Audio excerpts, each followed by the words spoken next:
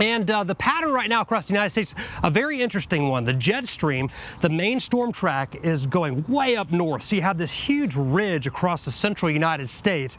But then sitting here with no ability to move on its own because it's way out of the storm track is this area of low pressure. So we call it a cutoff low because there's nothing to move it along, and there won't be until we get toward the weekend.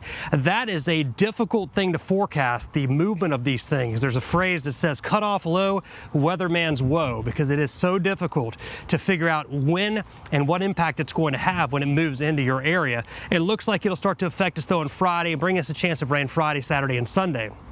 Under that big ridge of high pressure, if you don't have the low around, you got all the warmth. And even under that low, 71 in New Orleans, a little cooler there because some showers in the area from the low, but still pretty pleasant.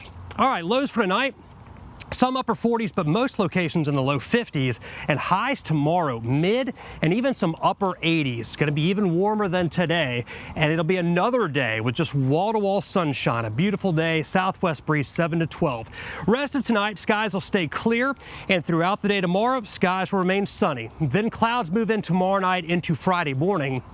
We'll have a chance for a couple of isolated showers during the day on Friday. The best opportunity is going to be to our south and southwest, but we'll continue with that chance for a shower overnight Friday into Saturday morning and into Saturday afternoon as well, with the rain chances kind of going by the wayside by Saturday evening.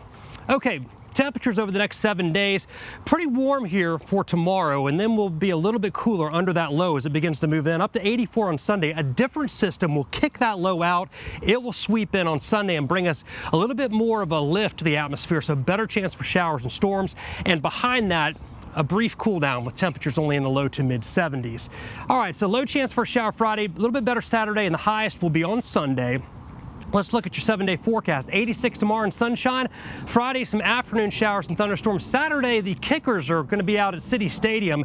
The forecast looks pretty good, very comfortable. Upper 70s with a low chance for an isolated shower. And looking at the rest of your 7-day forecast, a good chance for some storms late on Sunday and dry and pleasant for Garden Week. Historic Garden Week next week.